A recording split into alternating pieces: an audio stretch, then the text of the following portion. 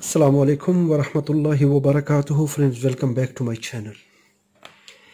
In this DC polarity protection series of videos, this is our sixth video number 544. In our last 5 videos, we discussed different methods to protect the circuit using different techniques, using diode as a shunt, using relay as a in off condition, using MOSFET and channel MOSFET.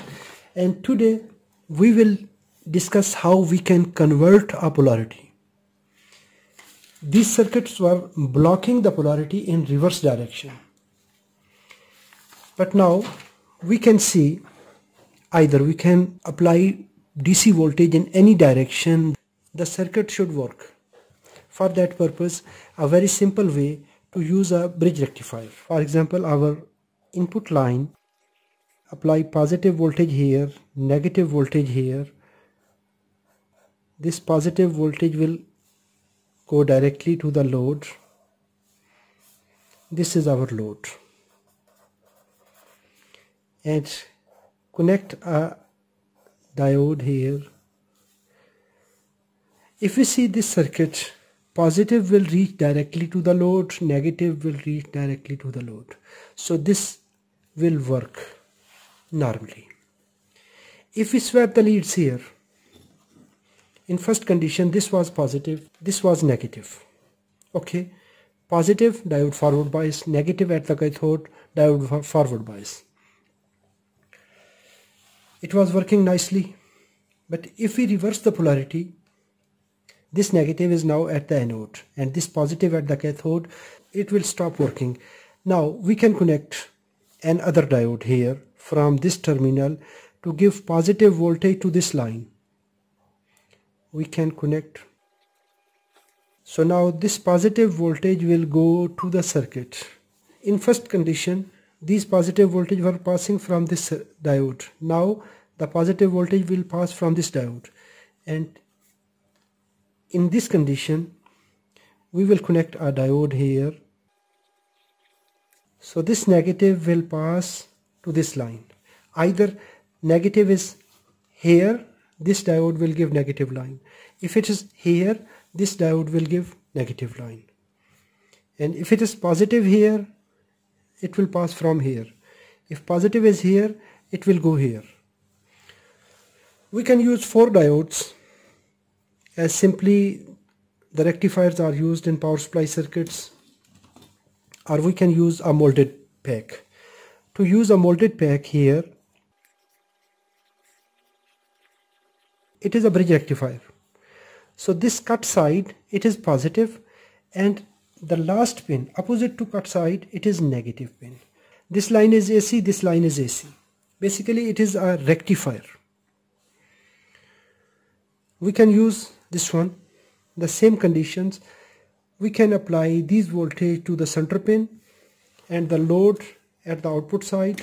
The problem in this circuit that this bridge rectifier will drop 1.4 volt in the output side here. If we are applying here 12 volt, it will deduct 1.4 volt because 0.7 for this diode, 0.7 for this diode. The second thing, because it will drop the voltage and the current will flow, it will dissipate the power. It will generate the heat. 2 losses. The first, it will become a continuously heat generator and it will drop the input voltage. The benefit of this bridge rectifier or this protection is that the input line will free of restriction that we can connect in any way. I will connect multimeter so that we can see the polarity of the voltage. This line must remain negative in all conditions.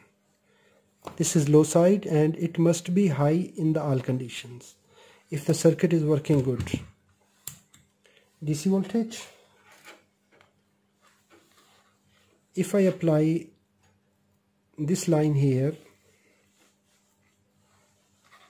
and this to this side, we are taking 12.21 volts. And now if I reverse the polarity, this line to this side and this line to this side, the polarity will remain same. So we can use this bridge rectifier for circuit polarity protection. As I discussed the first problem, it will drop 1.4 volt, the forward drop voltage for two diodes in series, because this time two diodes will remain all the time in series with the circuit, and it will dissipate power all the time. It will dissipate heat all the time and it will consume power, and the load will take less voltage. How much? 1.4 volt, less than the supply voltage. The second thing, how we can select this bridge rectifier or diodes. If our circuit is drawing 4 ampere, multiply with 2 to take a safe range for the component value for the diode safety. Now we will check the voltage. Okay. In the output terminal we have 10.39 and the input, that is 12.18.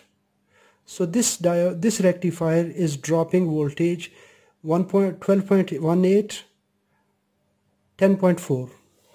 12.18 minus 10.4, 1.78 volts. So this circuit is dropping 1.78 volts in the output. 12.17, 10.4.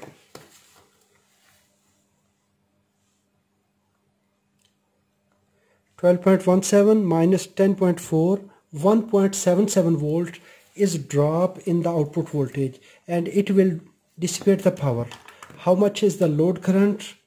Multiply with this dropped voltage, we can determine the power dissipation of this device.